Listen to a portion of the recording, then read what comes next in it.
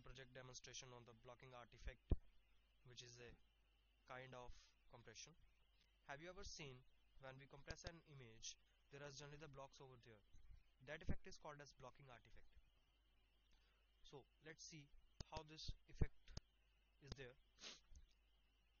Today I'm here to demonstrate a project that is implementation and analysis the effect of artifacts of image on the basis of PSNR, mean square error and bit error rate. And this I will firstly load an image. In a fraction of the minute you will see a process of blocking artifact.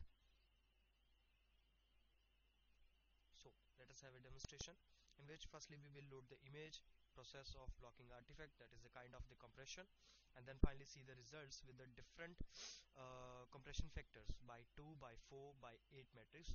This effect is generally because of the discrete cosine transform, which generally work with the 8 by 8 matrices.